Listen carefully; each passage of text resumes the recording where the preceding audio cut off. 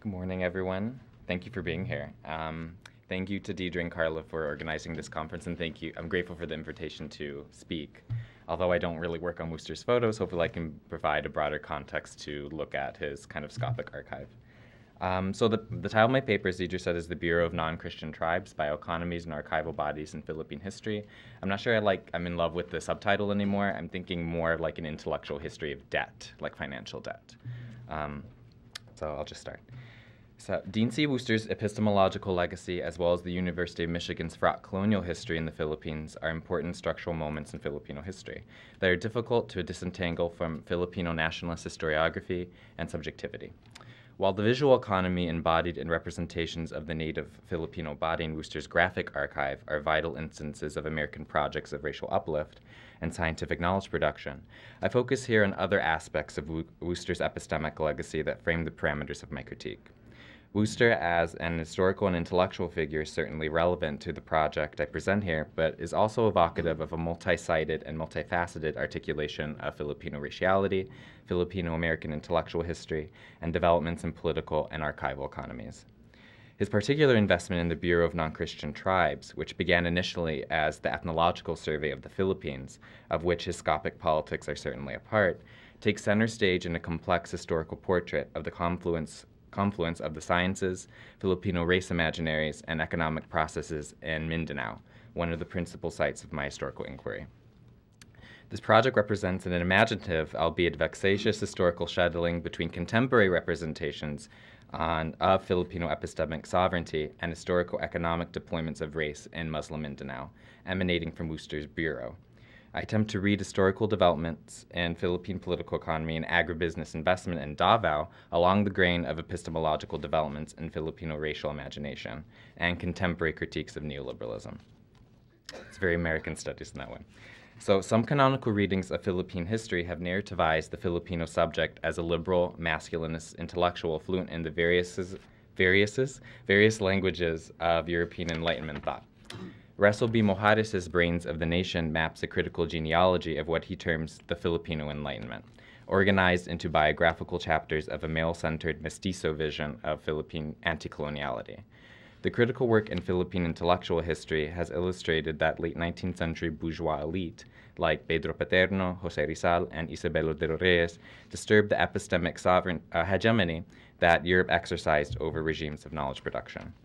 The work of these luminaries has been recuperated, rehearsed, and consolidated historiographically into a canon of Filipino intellectual thought, highlighting the epistemic and national sovereignty of the Philippines. However, Filipino intellectual work of the modern era, so late 19th, early 20th centuries, also introduced tropes and themes into Philippine cultural and nationalist imagination that actively shape Filipino racial, gender, and sexual identities.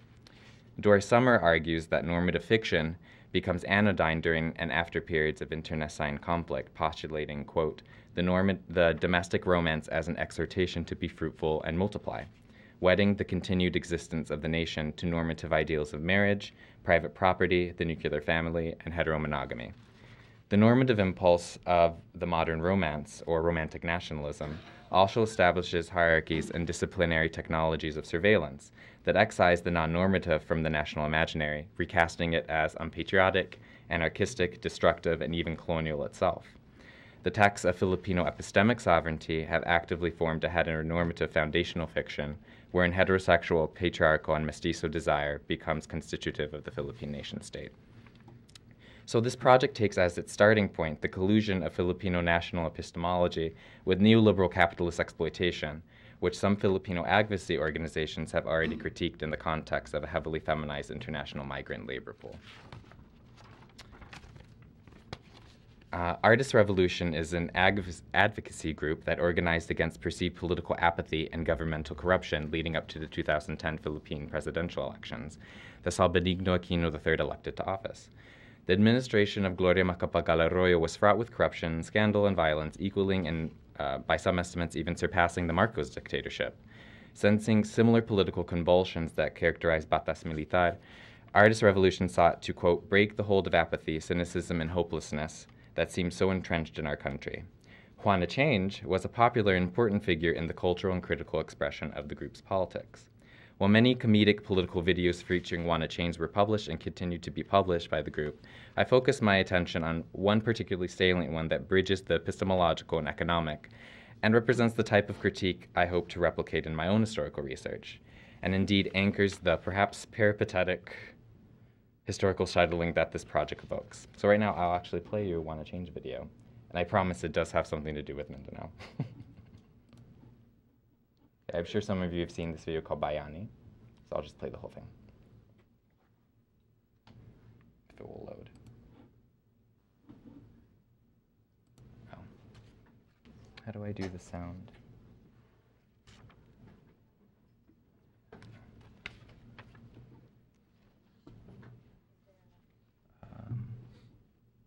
I'm not sure.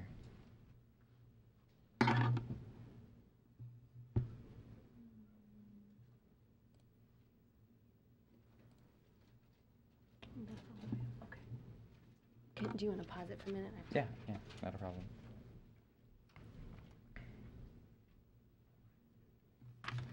We'll just sit tight. Oh, well, I don't know if the sound's on.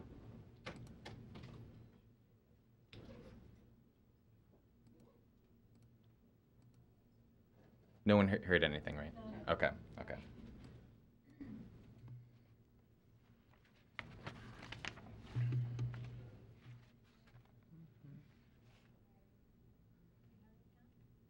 Okay, I'll check. I don't think so. It is, yeah.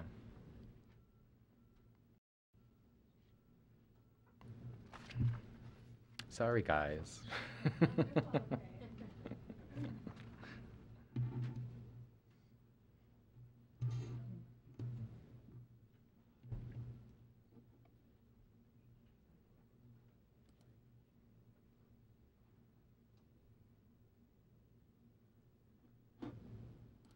Check again. Yeah, looks like it's on.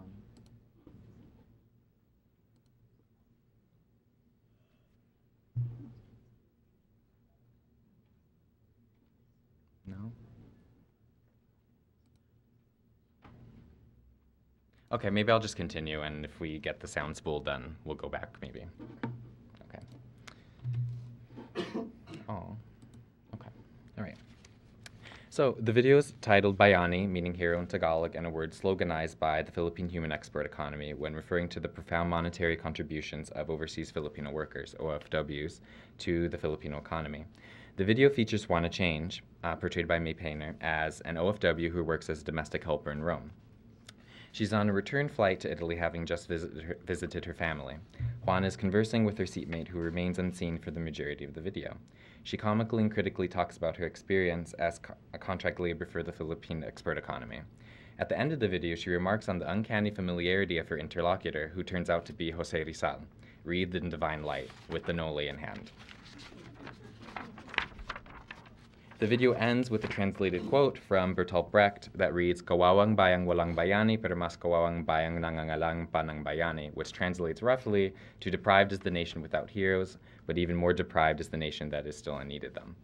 The video is meant to critique the continued dependence of the Philippines on the remittances that OFWs invest in the domestic economy, and the contradictory and insulting discourse that labels their efforts heroic. To be clear, I do not seek to minimize their effort and material contributions to the Filipino and global economy.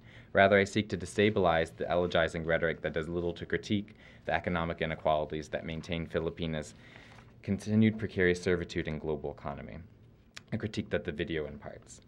Importantly, for my purposes, the video draws a materialist transhistorical connection between the plight of the Filipino migrant laborer and the epistemological idealism represented by the Filipino Pambansang Bayani ng Pilipinas, or Jose Rizal. I position the important political critique that Wanna Change poses to neoliberal logics of accumulation to offer an alternative historical and theoretical optic to highlight the political stakes of understanding the context zone of Philippine anti-colonial and post-colonial epistemologies. Ultimately, it becomes increasingly difficult to disaggregate the epistemic utopia of the Filipino Enlightenment from the historical deployments of gendered discourses of scientific raciality and masculinist apotheosis.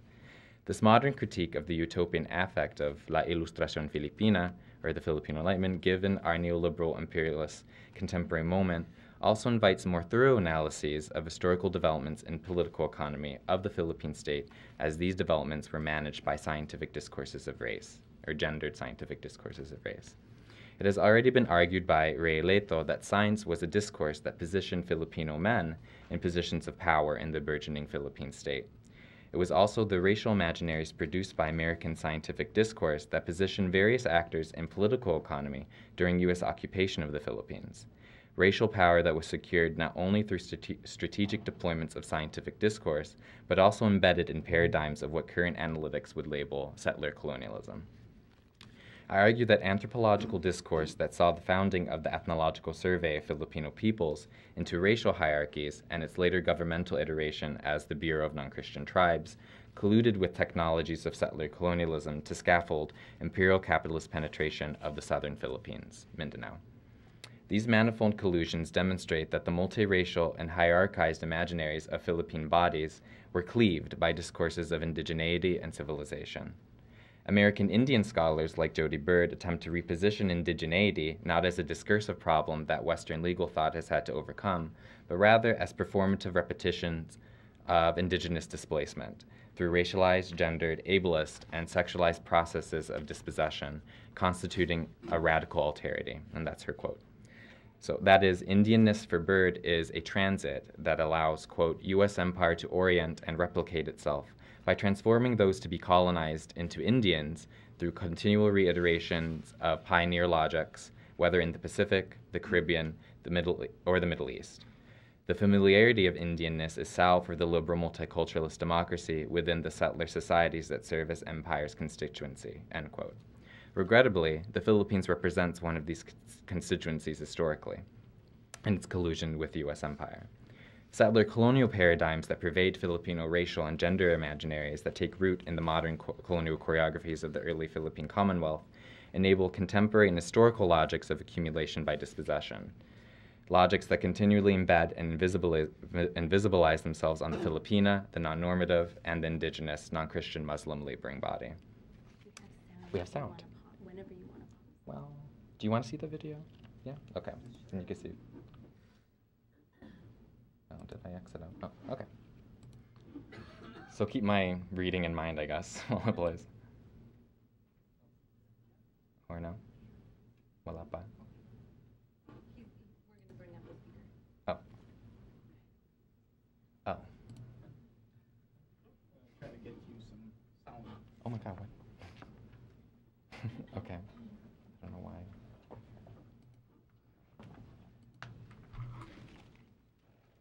Thank you.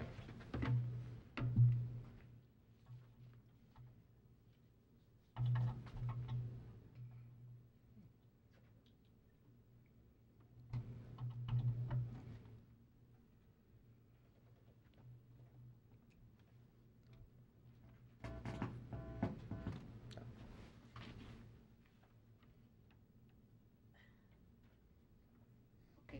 Okay. Okay. Let's try now. I can play now? Yes. Hi! Pinoy? Taga saan ka sa atin? Ako taga Imus Cavite. Hello!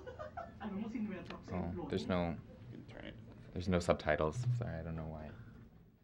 You can control the volume from the Okay. Sinuwerte ako sa employee. Ah, here we go. Okay. I imagine we want subtitles so we can understand.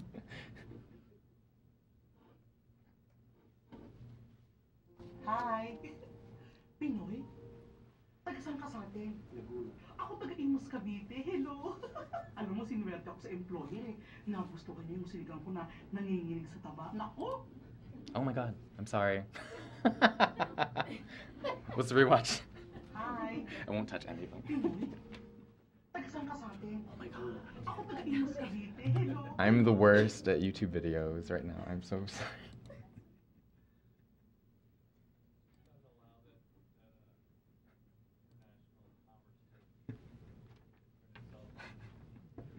Hi. Colonized right now. Pinoy? Taga saan ka sa atin? Ako taga Imus Cavite. Hello! Alam mo, sinuwerte ako sa employer eh. Nagustuhan niya yung sinigang ko na nanginginig sa taba. Naku! That wasn't me this time. Ah. Hi! No. Hello!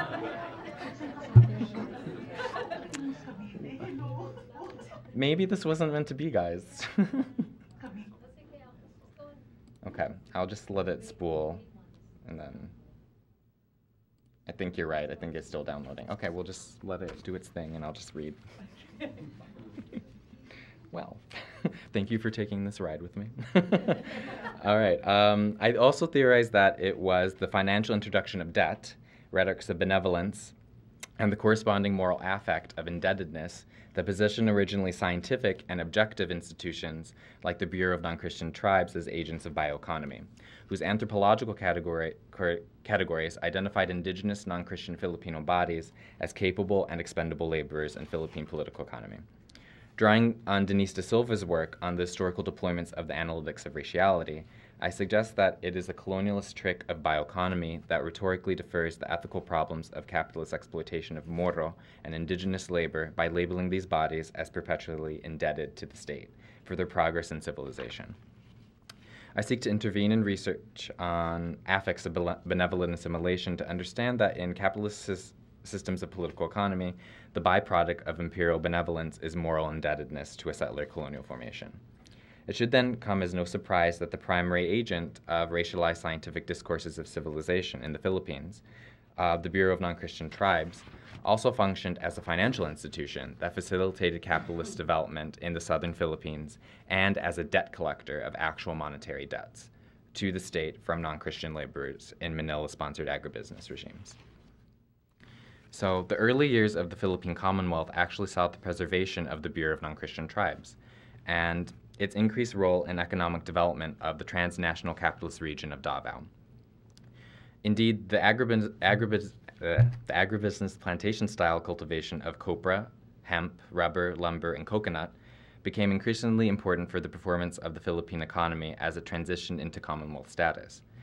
And of course, investments in Davao were not limited to Philippine firms, but also many U.S. and Japanese-sponsored agri-colonies, which shipped to, quote, the U.S., Japan, UK, Canada, Holland, Spain, Australia, Germany, Denmark, Belgium, Norway, Sweden, France, Hong Kong, you get the idea. So it was a transnational hub. The Commonwealth was also invested in the discursive authority that it exercised in the region through dispossessive practices of eminent domain, wherein the Philippine government owned and seized lands originally occupied by those other pagan and Muslim Filipinos, namely the Bagobo and the Tagakaolo. Sorry if I mispronounced those. Furthermore, the transnational commercial agri-colonies became increasingly reliant on indigenous Filipino labor. And indigenous is always in scare quotes because you never know how it translates to different contexts. The division of labor between what could be called a settler state and plantation laborers is suggestive of regimes of economic and scientific racism that pervaded and perhaps still pervades Filipino racial imaginaries, especially given that the Bureau was one of the principal institutions involved in the capitalist penetration of Mindanao. So, reports 1934 to 1935 of the director of the Bureau of Non-Christian Tribes provide a unique look into the function of the Bureau in economic life of the Philippine Islands. One report, dated March 11, 1935, provides detailed accounts of development in the indigenous and Muslim South, describing progress in areas such as economy, education, and infrastructure. The goal of the report is plainly stated as part of, quote, efforts to advertise the natural resources of the provinces under the Bureau's jurisdiction, end quote, and to encourage goodwill between Christian and non-Christian Filipinos, quote, to look after the welfare of non-Christians, whose main problem is to induce them to give up their nomadic mode of living, end quote, in favor of stationary plantation labor. The goal of the Bureau, to foster the advancement and progress towards civilization of non-Christian, indigenous Filipinos, located discursively outside the Philippine nation, but within its jurisdiction, appears preserved during the beginning stages of Commonwealth, with the date of the reports literally weeks leading up to the Tidings-McDuffie Act. The report sets the stage for a new deal, and this is a quote, for the Moros, also a quote, as recommended by then Governor General Frank Murphy, which prescribed the establishment of the Moros in the Philippine Commonwealth under conditions that will make them willing, patriotic, useful members of the body politic. the ultimate unification of the Christian Mohammedan Filipino being the goal of our policy. The Bureau of Non-Christian Tribes was deeply invested in advancing civilization of Muslim Mindanao and other indigenous groups identified under the rubrics of scientific race, spearheaded by figures like Worcester. We can observe in annual reports of the Bureau that the institution that began as an ethnological survey morphed into an institution that postulated projects of racial uplift via capitalist agri-colonization and cosmopolitan discourses of civilizational uplift. Quote, the peaceful penetration of new settlers due to industrialization, their diligent industry, and their conduct had a great influence on the Mohammedan and pagans of Mindanao Sulu, and the latter's attitude toward their neighbors and toward the government. It is an attitude change from hostility to friendliness and appreciation of the benevolent intentions of the government and the feeling of brotherhood on the part of their Christian Filipino neighbors. This has been a great factor in the solution of the so-called Moro problem. However, the reports remark upon the continued tensions between Mohammedans and Christian Filipinos due to the dispossession of indigenous lands. In an effort to norm non-Christian Filipinos to be productive citizens in the material development of the country, continued agribusiness investment and plantation economics remain vitally necessary to further the agricultural, industrial, and social development of the non-Christian inhabitants of the Philippine Islands and their progress in civilization. Thank you. And the moral, material, economic, social, and political development of these regions. These are indeed rhetorics reminiscent of the benevolent assimilationist projects instituted by United States imperialism, and in fact continuing as this was a kind of a binational institution at the time in the Philippines and are rehearsed by the Commonwealth of the Philippine Republic. It seems plausible to theorize that the settler colonialist logics that undergirded the founding of the U.S. nation-state are reflected in later economic policies wherein the separations in Filipino racial identity, Christian and non-Christian, pagan, non-pagan Filipino, are set into sharper relief. Indeed, because it is the Ethnological Survey of the Philippines, or the Bureau of Non-Christian Tribes, at this time, it appears that the logics of anthropological race are embedded deeply in developing Filipino political economy in the 20s and 30s. I would suggest that Philippine political economy is an epistemological context dependent on anthropological categories of the American race sciences to identify bodies through the lenses of paganism, indigeneity, and moral, as capable laborers in global economy, whose surplus value is partly a function of the indigenous dispossession of lands, and the further reimagination of Mindanaoans' relationship as Filipinos as extracted surplus value for the state. This supports neoliberal critiques and critical ethnic studies that suggest that difference is a modern capitalist formation deployed by the state to determine the value of particular bodies to capitalist modernity. Questions around dimensions of difference like race, gender, ability, and sexuality cannot and should not make sense outside of a historical analysis of a global division of human labor and intellectual capacities. Paula Chakravarty and Denise De Silva make this abundantly clear in their Race, Empire, and Crisis of the Subprime. They theorize how subprime debtor is a discursive racial signifier in this current crisis of capitalism, our crisis of capitalism. They argue that the subprime debtor is another racial iteration in millennial capitalism's logic of accumulation by dispossession. Utilizing De Silva's previous work in Towards a Global Idea of Race, they position the subprime crisis as a successive deployment of raciality to deflect culpability from the architects of the global financial crisis. Therefore, subprime debt and debtors highlight a moral position in global capitalism that, quote, refigures old and new mechanisms of righting the racial subaltern as naturally, morally, and intellectually unable to thrive in modern capitalist configurations built by Europeans and their descendants everywhere. Okay, I'm just going to skip a little bit, so I'm running low on time. I suggest that the historical collisions between scientific race and Philippine political economy in Davao elaborate an intellectual history of debt and moral intellectual indebtedness to capitalist state formations. We can see this in the Bureau's introduction of debt to plantation laborers in Davao. It is evident that the Bureau's role as ethnological survey of the Philippines evolved into a conduit that facilitated capitalist investment, scaffolded by discourses of racial uplift to make non-Christians productive citizens in the material development of the islands. However, equally interesting is the Bureau's peculiar role as financial institution per se in its function in debt collections. The Bureau not only tracked agribusiness investment and the progress of civilization, but also tracked the progress of collections of plantation laborers. After sections detailing the benevolent affect of the Philippine state and U.S. state in solving the moral problem with a New Deal, the report elaborates the potential consequences of financial indebtedness of plantation laborers in Sulu, a region that's not fully elaborated in the report, so I'm interested where this agricolonization was happening. One recommendation is salient, that despite the economic hardship that many of the laborers in Sulu face, that debts that the laborers accrue to agribusiness firms or to the state should not be canceled, as it would set a bad precedent for the overall civilizational uplift of the South. Although, quote, according to the report the provincial secretary-treasurer, 17 colonists left Sulu without repaying their loans and 7 died. The total indebtedness of these 24 as of December 31st, 1934 was 13,469 pesos, which should be written off as dead loss. It seems that the subprime critiques, now so popular in critical ethnic studies and race theories, could widen the historical parameters in their analysis, as the progress of civilization in some colonized societies becomes partly a function of the state's progress in debt collections. I think that De Silva and Chakravarty highlight something crucial by interrogating the subprime discourse. Marginal groups have become constituted in cultures of debt and indebtedness to global political economy. A culture of debt and indebtedness that extends from 1898 to the plantations of Davao in the 1930s to a feminized migrant labor pool embodied by Juana Change. Debt and indebtedness transform into paradigms of abstraction that cast racial subalterns as effectively outside of modern capitalism, but wholly constitutive of those formations' continued existence. Racialized gender difference then determines the value of bodies to capitalism and your moral and intellectual indebtedness to the state that affects your very dispossession.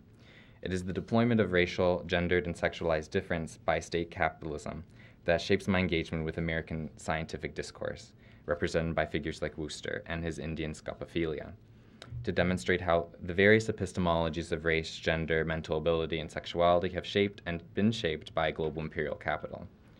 While De Silva and Chakravarty focus on the modern debt crisis's influence on U.S. and global racial imaginaries, I seek to reframe their theoretical interventions to postulate a productive analysis of Philippine history, U.S. imperial political economy, and settler colonialism. The context of the Philippine state sovereignty anchored in a Filipino Enlightenment discourse to secure the liberal subjectivity of self-determination is particularly crucial in understanding the relevance of economic processes in Mindanao to contemporary racial imaginaries of Filipinos within the Philippines, with global political economy and U.S. imperialism. Juana Change's critique of the feminization of the migrant labor, histories of Philippine indigenous dispossession, and Filipino epistemic sovereignty compel me to examine the historical processes through which scientific raciality is bureaucratized, to delineate which Filipinos are the inheritors of the Filipino Enlightenment and which are not. Those that accrue the epistemic and political power to determine the ontology of Filipino itself, written within the teleology of white civilization, and are thus positioned to benefit from the socioeconomic architectures of a settler colonial state. These processes seem to enact a hierarchy of difference in Filipino racial imaginaries, wherein national divisions and intellectual capacities facilitate a capitalist division of labor and global political economy along the lines of anthropological race. Okay, thank you. Should I play this? What we'll do is we'll take a couple questions from each speaker and then have our speakers come up at the end of the panel to have a broader discussion. I should also say, too, that Sony Bolton is one of our PhD candidates in American Studies. So if you want to take just a couple of questions Sure. from the audience. Do you guys want to see the video? Is that okay? I'm like afraid to make it full screen. I'm like afraid to touch it, but Hi! okay, we'll just do that. Pinoy? Taga-saan ka sa atin? Ako taga-Imus Cavite. Hello! Alam mo, sinuwerte ako sa employer eh. Nagustuhan niya yung sinigang ko na nanginginig sa taba. Naku! Marami mga isnabera dito, nakakainis. Lalo yung mga kababayan natin, mga mata pobre. Kilala mo ba yung Malu? Yung ipokit ang baboy na yun, writer ko, no? Sosyal-sosyalan. Bakit sila plano ba nun? Ayaw makatabi yung mga Pinoy? Lalo na mga tulad namin mga DH. Tanong na niya, eh kung talagang mayaman siya, no? Eh bakit siya nasa economy? Oh! Pala, out mo rin ka? Ang ganda ng suot mo. Mukha kang mayaman. Miss na miss ko na ang pamilya ko. Hindi lang talaga kailangan maghanap buhay, no? Bakit? Nakakalimang balik na pala ako dito. Uy, pumunta ka sa Filipino night, ha? Magbarong ka, ha? Para naman pareho tayo hindi malungkot at saka sasayaw ko ng singkil, ha? Eto pala number ko. Ibibigay ko sa'yo. Perang ballpen, ha? O ayan, ha? Shh, tawagan mo ko, ha?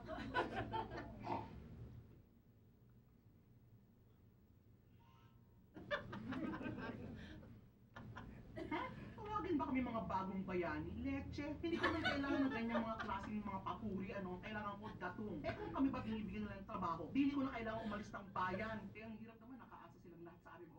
OFW, magmula sa anak ko hanggang sa presidente. Chef, akala naman kamag-anak ko, magaling magkudkod ng kubeta. Sa Roma ko nga lang ginagawa, pero ebak pa rin yun, ano? Ebak pa rin man, papadala ko ng picture. Chef, lagi akong nakangiti. Eh ano naman mapapicture ako ng umiiyak? Wala mo ako.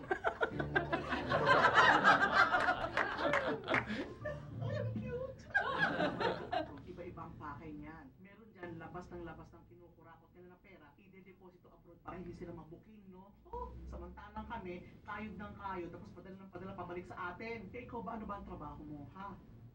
Hindi ka mukhang Euro General. Hindi ka naman mukhang miyembro ng Gucci Gang. Ay, baka naman ikaw change citizenship na, ha? O baka ikaw yung maipaparesto ng Senado, ha?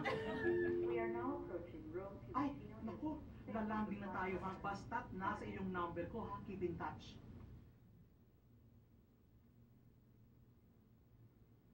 Alam mo, may kamukha ka.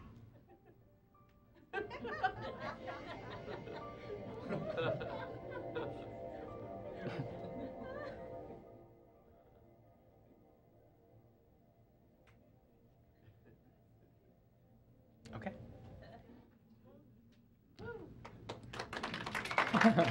I hope that was for my presentation, not for the. That's okay.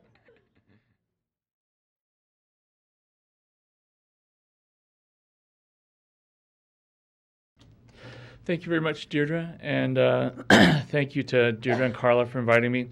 Also, thank you to the Center for Southeast Asian Studies, not only to Kate, who, as you can see, has to work hard the whole time, but also the center. I should say that this project started out as a project for the center to try and figure out how to teach American high schoolers about the Philippines in their history courses and how to use the Worcester photographs to do it. And I got sort of pulled into the vortex that is Dean Worcester. So thanks a lot, guys. I'll do that. On July 27, 1900, David Barrows, a young anthropologist of the faculty of the California State Normal School in San Diego, whose doctoral dissertation from the University of Chicago was based on fieldwork among Indian tribes of northwest Mexico, wrote his mentor, Frederick Starr. In the letter, Barrows outlined a new opportunity that had suddenly presented itself. "I've received a cablegram from Judge Taft," he explained, "appointing me to a position in the Philippines at a salary of $3,000 a year." I would just note that that's about $81,000 in current, so it's a pretty good salary, "and transportation. I've cabled acceptance and shall probably leave San Francisco about the 1st of September on government transport. The position comes to me without my applying for anything of the kind.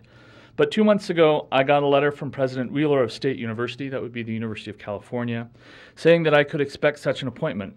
President Wheeler knew of my desire and purpose of visiting the East for study and travel, and in his letter intimated that there would be large opportunities for research and exploration.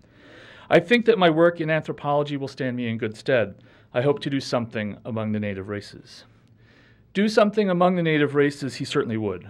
Following a brief transitional stint as the superintendent of Manila schools, Barrows was named chief of the newly formed Bureau of Non-Christian Tribes in October 1901 in its first. It has two different points in Philippine history where it comes back. This is the first one. This position placed him under the direct supervision of Dean Worcester, who was the insular government's Secretary of the Interior. Together, the two men created and implemented a new racial organization of the Filipino people. Based on, quote, modern, unquote, scientific racial principles, they developed a schema of the general racial categorization of the archipelago's tribes and ethnic groups that, for the first time, I would argue, defined all native inhabitants of the archipelago in relationship to each other and placed all Filipinos along a continuum that ranged, in their view, from complete savagery on one hand to very near full civilization on the other. Not only, therefore, did Darrows do something among the native races, he functionally created a system that defined exactly who these people were and how they were related to each other. In a circular of information written and published in December 1901, 2 months after his appointment, Barrows described the mission of the new Bureau. Its objects, he wrote, are the investigation of the little-known pagan and Mohammedan tribes of the archipelago, the conduct of systemic work in the anthropology of the Philippines, and the recommendation of legislation on behalf of these uncivilized peoples. From its outset, therefore, Worcester and Barrows conceived the work of the Bureau as both academic and practical, and was imbued with the duty to uplift the wild peoples who were its responsibility. These dual yet linked foci, a civilizing mission combined with and based in scientific knowledge, provided the primary structure to Worcester's conceptualization of the new American racial approach in the Philippines. The promulgation of an American style in 1903, that should be in quotes, which required the creation of racial categories and groupings within which Filipinos could be enumerated, occasioned the initial American project concerning race in the Philippines. While the census was formally overseen by the military, its racial structure was developed within the Department of Interior by Worcesters and Barrows. Both men had been selected for their colonial posts based on their academic credentials. Perhaps as a result, they were very careful in several instances to clearly lay out the theoretical bases and the methods of their work, and to connect these structures to previous and ongoing scholarship, mostly coming out of European anthropology of race. The development of a grid of American colonial racial thought and policy in the Philippines, therefore, is particularly easy to trace, although I'm struck with the lack to which historians have done so formally in their work. The general assumption of the American colonial regime around race was presented in Barrows' circular of 1901. The racial component of the colonial project was the product of this late 19th century anthropology of race. It was an academic approach in which both Worcester and Barrows were formally trained, and it influenced both the questions they asked of the situation and their initial methodology.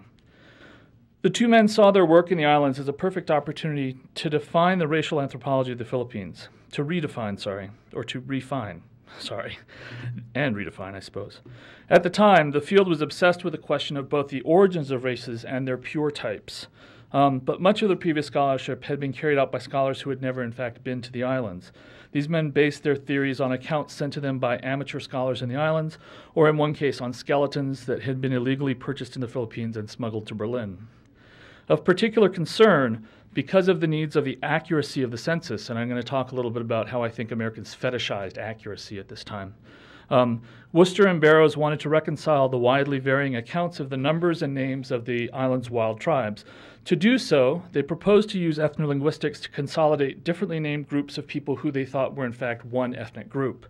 But more importantly for this paper, they also proposed the use of anthropometrics, that is, the measuring of human bodies, to distinguish particularly pure examples of racial groups from members of the same community who might exhibit admixtures of other groups as well. And attached to the scientific work was a goal of ascertaining the essential character of each of the island's tribes so that they could be recipients of appropriately designed and targeted colonial policy. The racial scheme Barrows put forth in 1901 not only formed the basic analytical structure of the 1903 census, and here you see maps, graphs, and tables, all divided by wild and civilized as the basic level of, or the basic part of the analysis. It was reconstructed in St. Louis in the 1904 World's Fairs in the Division of Villages, and Worcester used it himself to arrange his own photographs. Additionally, and perhaps of most lasting effect and connected to where Sony is going, the schema was also swallowed almost completely whole, I would argue, by Filipino Principalia elites who argued in post-1912 nationalist debates over self-determination that they, and not the Americans, were best situated to effect the uplift of their own backward little brown brothers. And this racial arrangement of the Philippines is therefore worth exploring here a little bit. So, Barrows put together a schema based basically on the time of arrival of different racial stocks in the islands. So their argument is that the Negritos are the Aborigines, unquestionable the original people, that they are, the pure type has woolly and kinky hair and other Negroid characteristics, and they are complete savages, as he said. Up the line, you have these admixtures. So Negritos of mixed race, where the hair starts to lose its matted, kinky character, becomes frizzy and wavy, they get taller, their skin gets lighter, and importantly, such types are thought to be among the Christianized inhabitants of central Luzon. We believe that they reveal Negrito inheritance, and this is going to be an important little bit.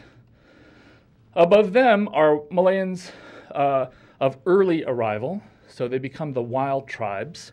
Apayos, Ifugaos, Ilongots, Kalingas, Italons, Ibilaos, and Guyans, among others. And above them are Malaysians of civilized tribes who came later from Malay stock that had already seen the value or the improvement of Malay, Hinduized Southeast Asia. And so in the racial thinking, these people were more susceptible to Christianization when the Spanish arrived because they had already been influenced by a great society.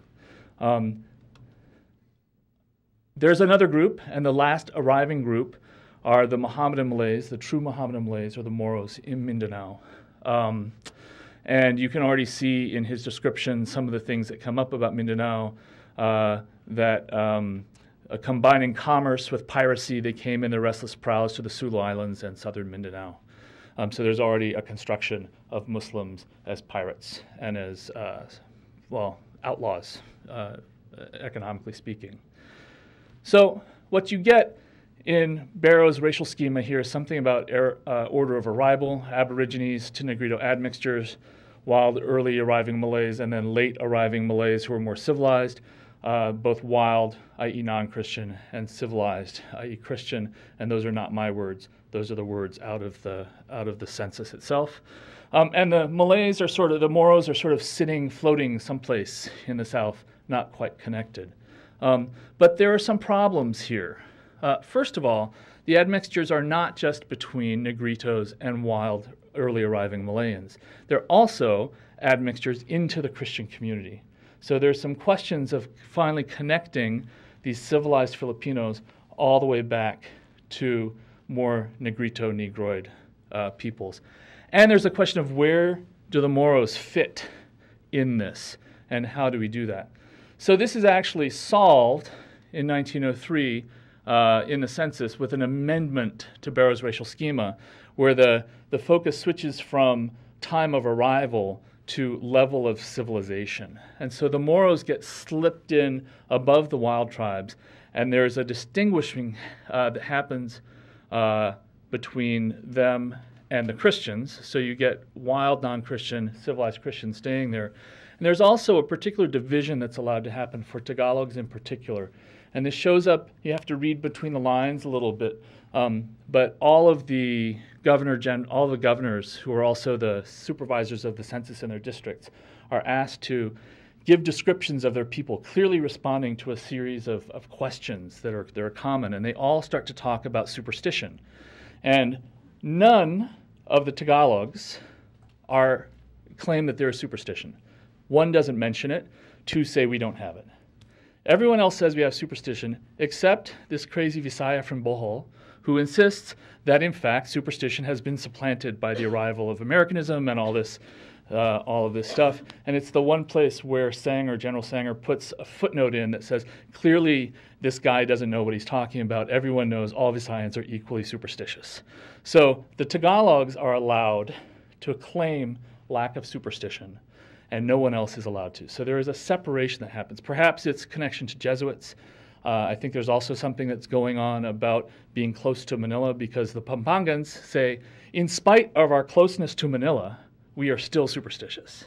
So there's something going on there but the Tagalogs very clearly get separated out. It also happens in 1904. People say that the Tagalogs were the only people not actually exhibited at the fair. I would argue they are exhibited at the fair, but they're exhibited at the fair as the people who come as the delegation, the official delegation from the Philippines, rather than living in villages. So again, they're separated out. So this is how this ends up in the 1903 census. Sorry, I got ahead. Where's the next place I pick up? So the census only posited various slight variations among the various civilized tribes, with the one notable exception of the Tagalogs. But overall, the civilized tribes were dealt collectively with as Filipinos, and there's elements in which times the non-civilized tribes are also sometimes called Filipinos and sometimes not called Filipinos. But there is the creation in the 1903 census of one, I would argue, one ethnic or one racial Filipino nation, even if there's some distinguishing marks among it. So eventually, the census data and its presentation distilled Filipinos into these two essential characters of Christian civilized and non-Christian and wild. Again, with the Moros providing the critical analytical pivot for both of those structures. And although arguments about the relative prevalence of one group over another, mostly political but also cultural, would mark the discourse of decolonization, this schema remained essentially in place in future discussions of both who Filipinos were and what the Filipino nation was.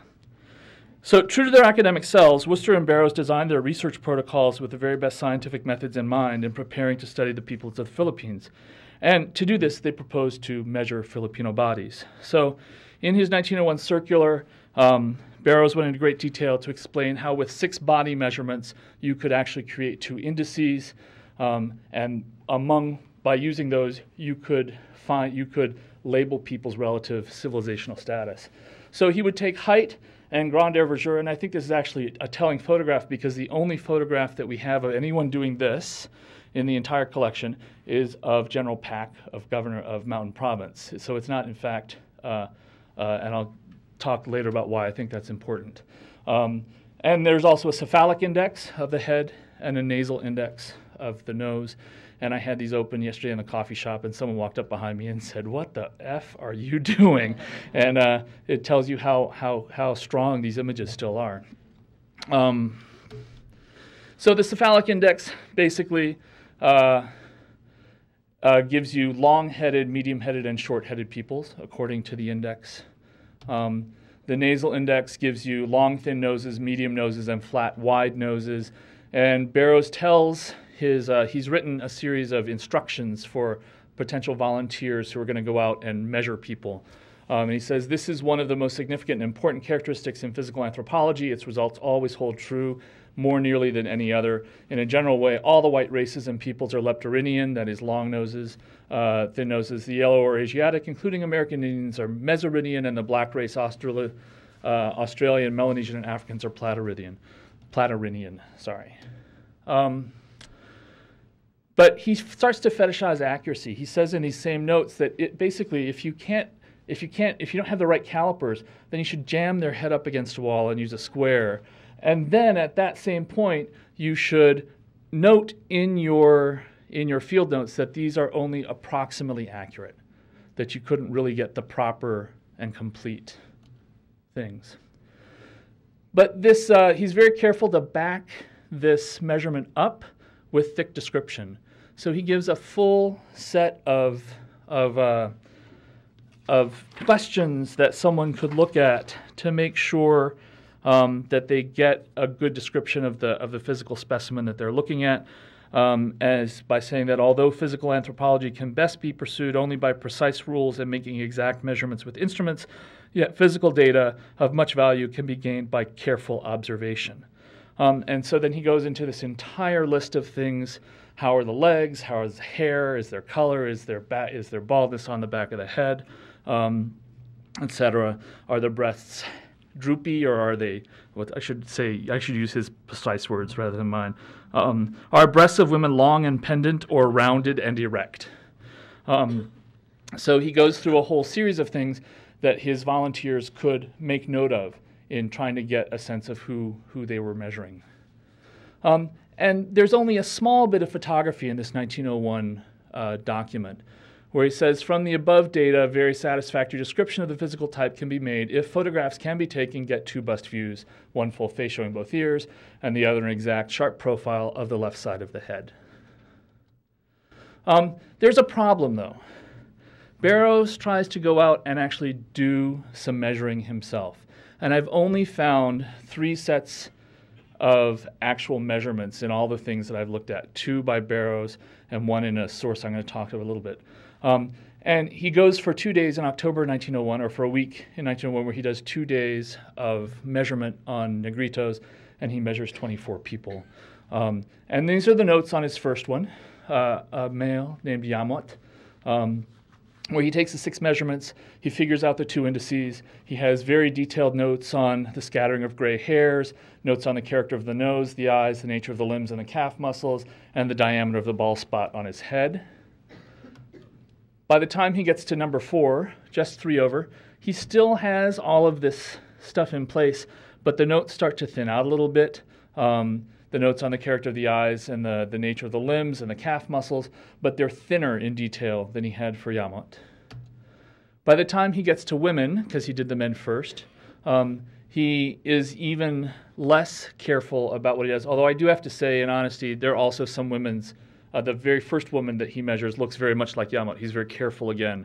And then it starts to slip. And in the very second woman that he measures, almost the whole bottom thing is a little note about that she has psoriasis, as do her children. So a lot of the other details are gone. And by the time she gets to the last person, who's Emilia, who is very old and is the abuela de todos, or everyone's grandmother, she only takes 4 measurements. And perhaps that's because she's old, and perhaps he added her on to be polite. We don't know. But nonetheless, you definitely get a sense that the quality of this degrades over the course of the day. And as any of us who have done field work know, that's not particularly an unusual thing by the time you get to the end of your last interview.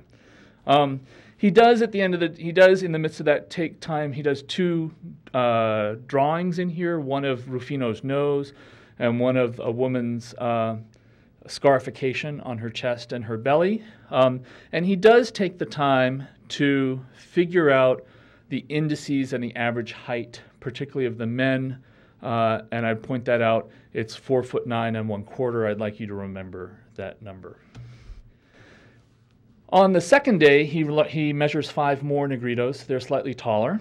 And you can just see, even visually, how much less information he gets in the second day on the same process.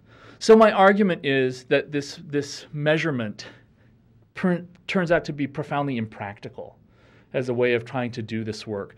That in the only set of places where I found it, that there are all sorts of reasons why it can't happen or why it ceases to happen. And this is also backed up because Barrows apparently gave up the goal of measuring Filipinos into proper classifications rather quickly. In a report to Worcester on another trip to visit Aeta, as he starts to call them, for the local thing of Negritos, communities a month later, it's clear that Barrows did not intend to measure them because he says, I had neither camera nor instruments with me, but my observation is that the nasal index, which in the pure Negritos of Bataan and Pampanga frequently exceeds 100, is in the case of these much lower. So he still is looking at Negritos with this same sort of sense of how I want to read their bodies, but he takes neither the camera nor the calipers to get any data. It seems to have been thrown out to me, I would argue. There's an interesting exception to this, and this was a series of photographs that were done in Bilibid prison in 1903 and done specifically to be presented at the World Fair. And this is an album of more than of 80 plates taken from more than 1,000 photographs, which were sent to St. Louis. And what this was it's the one place where you see the combination of measurement and photography right up next to each other. So you have 9 body measurements, and this was done by a man named Folkmar, who lived up in Mountain Province but had his doctorate from the University of Paris.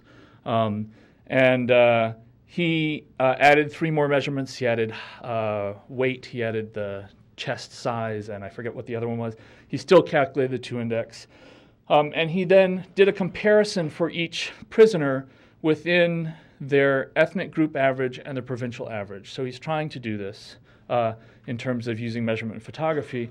And he really is searching systematically for types. So he goes into great detail about how he divided people out. He ranged people up by height. He took out a representative sample, and then they took photos of those people, and then they chose the very best ones to put in here to try and be representative of the type. And sort of playing into some what Sony said, if any were manifestly abnormal, they were rejected. So it was aimed to select the 2 of the best for the album, and the men selected were generally nearest to the average of their province. And so this is the one time you would see this. And I would argue this is actually the edge. It's the side of what colonial policy is able to do. It can only happen because it's in a prison like Billy Bid. It can only happen under a sort of Foucauldian space, that this is not actually possible in the general running of society. But there's still this fetishization of accuracy. So he actually goes, he wants to point out that one camera takes better photos than the other, but nonetheless you can get to within 1/8 of an inch of accuracy at half the scale size. And there's a suggestion that in fact that this album sent to the Americans could sort of be used for, do-it-yourself at-home anthropometry. That students could in fact practice on these photographs and see how close that they could get to the math that he's already created. And he suggests that there's a further project for study, which was rather interesting. It suggested to those having access to the exhibit of photographs that by their means interesting studies may be carried out further than the author has thus far done.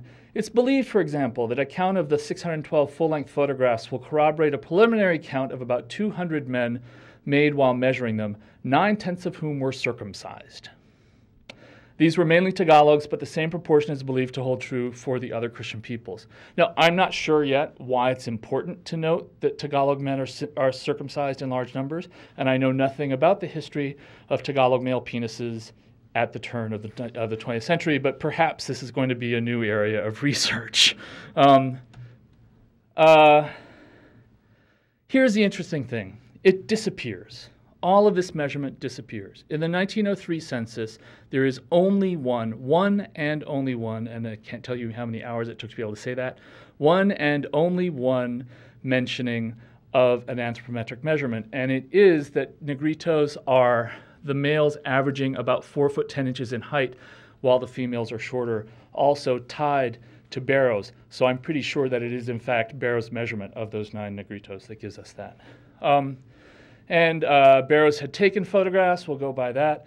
You can see again coming back to Worcester, he used this same arrangement of people, and you can notice that he also has moved Moros into the swing spot between the wild and the civilized. And so my argument about these photographs really is that they still need to be seen as scientific documents, that they were conceived of as a way of doing science, that they happened alongside the measurements, and that using Barrow's ideas of thick description and of the questions that he asked his volunteers to look at, you can see all of these things in the photographs. So the quotes up top are from his instructions to his volunteers. Notice the character of hair, whether fine, coarse, straight, or growing a little special spiral kinks peculiar to the Negro. Photographs of all of that. Whether you have good calves or whether you have adipose flesh on the buttocks or not, all in the photographs. Whether the breasts of women are long and pendant or round and erect, all in the photographs. And then it helps to explain some questions like why there are these photographs of the backs of men's heads, which I hadn't really understood. But one of his questions is, does baldness occur? Or are the teeth perfect? And here you have a picture of a woman with her teeth filed. So my argument in a longer paper is that this goes on to profoundly inform how the Filipino elite understands their own nation, that they use a nationalist argument against the Americans using all this stuff. But when they turn internally and they start to pass their own legislation, they also position themselves at the very top, trying to distance themselves within a national space from these wild peoples. So do something among the native race. Barrows and Worcester most certainly did. Together, they created a whole new vocabulary of racial representation through which the Philippines would come to be understood in racial terms, not only by Americans, but by Filipinos themselves. Maraming salamat.